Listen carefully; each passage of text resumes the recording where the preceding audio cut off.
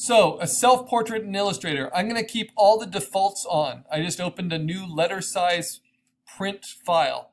And if I just use the pen tool, that is the standard, most common image making tool in Illustrator. So like in the video I showed you, if I use the pen tool, which is based on a fountain pen, if I click down, let's say I want to make my hair.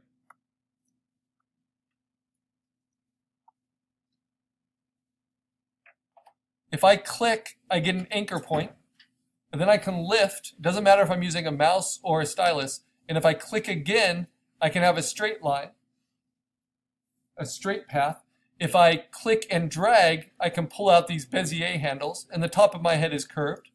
So I'll give myself a little bit of a curve, and then I can move up to another curve. Then I can go back to a straight if I want, give myself a little bit of a calic. Make this into a curve by dragging it out. Go to another curve that kind of rounds it out. To a curve going the other way. And on, and kind of make the shape of my hair with straight lines or with curves, depending on how I use this pen tool. And don't worry, they're all editable. So I have a little widow's peak. If I don't feel like I get that quite right, I can go back and adjust all these anchors and all these curves later. But in this method of using the pen tool, this was in the very first versions of Illustrator. A long time ago. Even before my college days.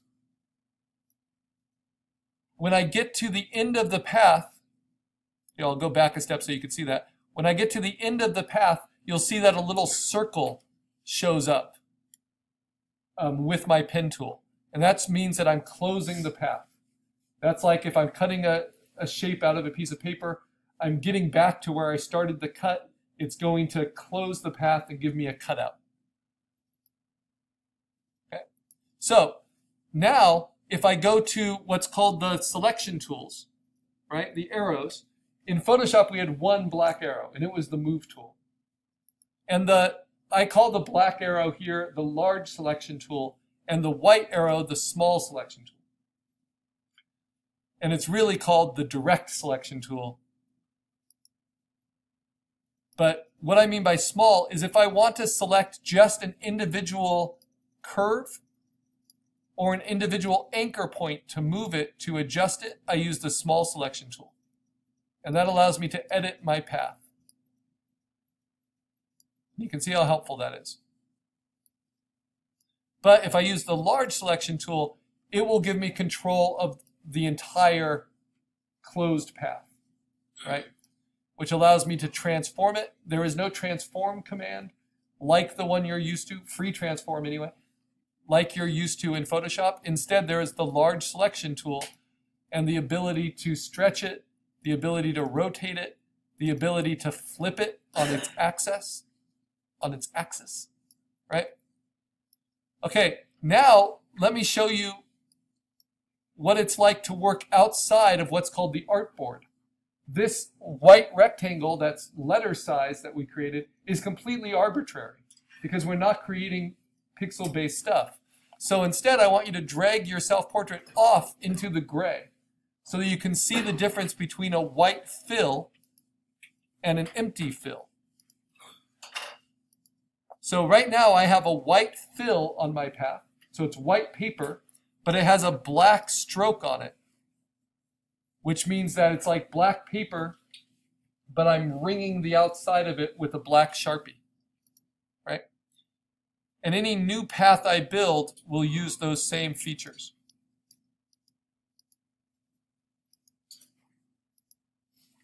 Okay, now that's making my self-portrait with the pen tool only. I close a lot of different paths, give myself a nose, and you can see how it's filling. I want to make sure to close them all. It's filling with white as I go. But what if I want it to not be filled with white? That's my upper lip. Here's my lower lip. I get sick of curves sometimes, so I'll just do it very Max Headroom style. Right? What if I want to fill that shape with another color? I can do that, right? Or what if I want it to be empty? So if I hit this little none fill box, which is new, not in Photoshop, then it is an empty path, but it still has a stroke on it, right? So you see the gray coming through. So let's focus on the stroke. Going to zoom in with the same navigation tricks. Command plus sign zooms in. When I'm looking at the stroke, I'm dealing with this box, and it has certain properties, right? I can choose its color.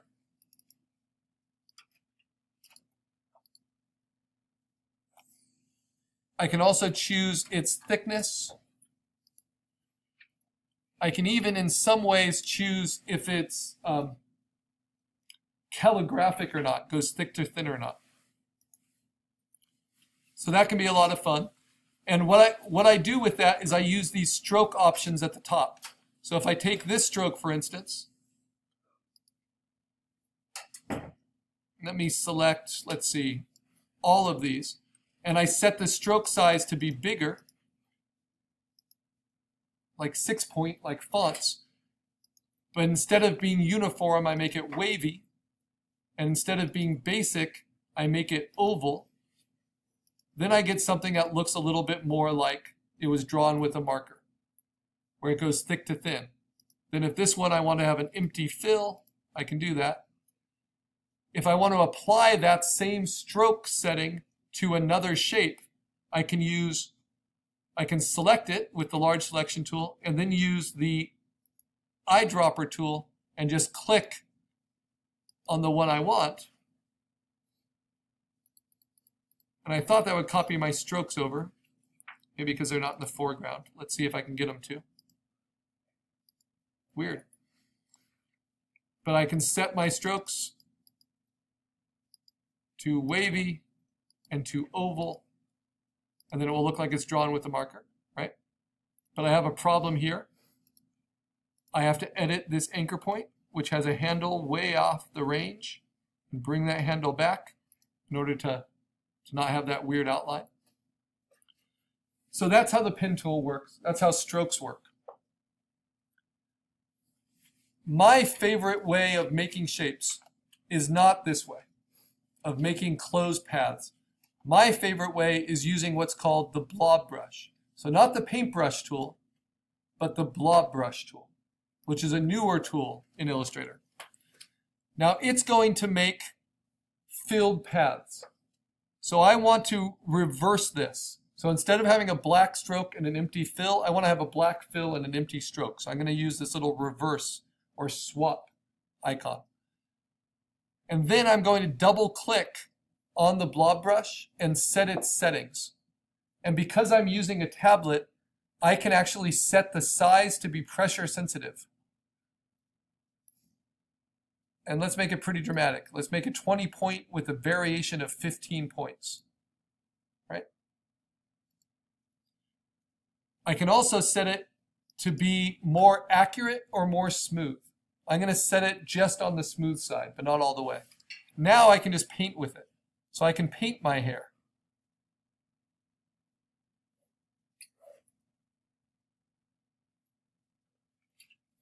The harder I press, the bigger it will get.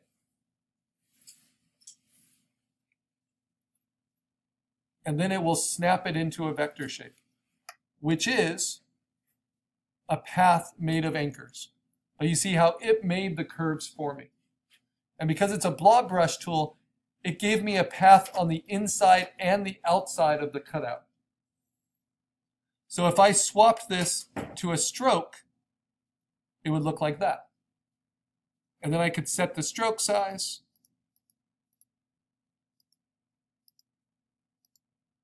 And those are my usual settings if I play with stroke. A 5 point oval, about a 5 point stroke width, but have it be wavy, not uniform. But that doesn't make as much sense as this. Oh, I got to select it first. So we're going to play with it I'm going to just finish off my self-portrait really quickly using the blob brush because it's fun to use and it's pretty easy. Whoops.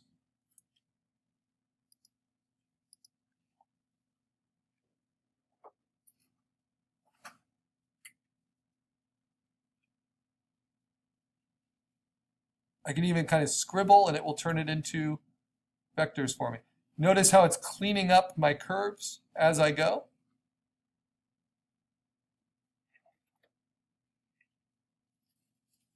And these are the things that people who love vectors just love about it.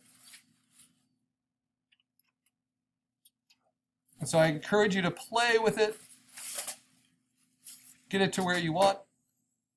I'm going to select all of these individual paths, hold down Shift and add to them, and swap them to match this, where they're all filled paths now.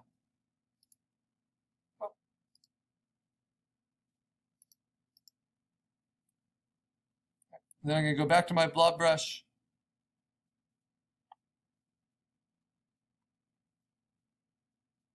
and draw in a jawline.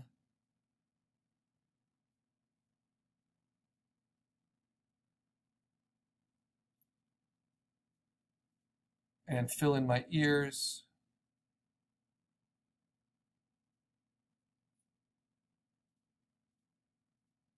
Show my age a little bit.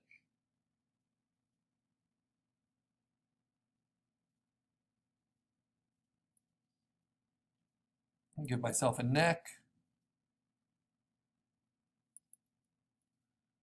And mess with my hair.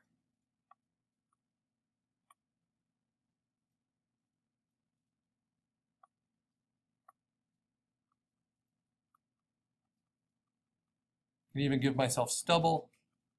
Now this is not very clean, right? So the blob brush is great when you just want to make shapes quickly.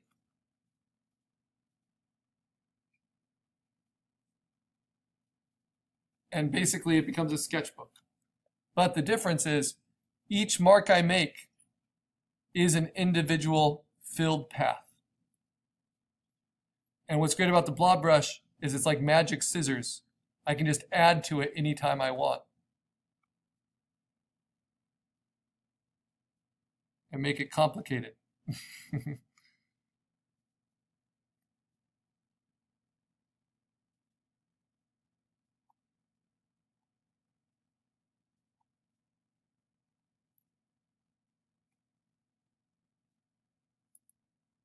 So now when I select it, now this is a very complex vector shape, which would be really hard to make with just the pen tool, right? But I can still edit each individual anchor should I want to make it into what I want. I can open up the space. So it's a powerful tool. It's going to take some getting used to, but it has advantages that we definitely want. So I'm going to, well, I'll finish up this demo.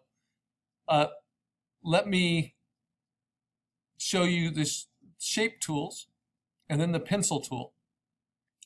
So if you want to build your self-portrait like you did your shape exercise, you can use a collection of pre-built shapes, right? That's too big. Let's see. So for my hair, like maybe I'll do an oval like that and then another oval like another oval like this. Then use the large selection tool and scale it. There's no warp tool in the same way. But in this way, Illustrator is really good at making kind of perfect geometrical things happen and perfect symmetry happen if you want that. And then for eyes, I might use circles. So I'll hold down Shift while I make my ellipse. Right. For my nose, maybe I'll use a rounded rectangle. And then maybe polygon that is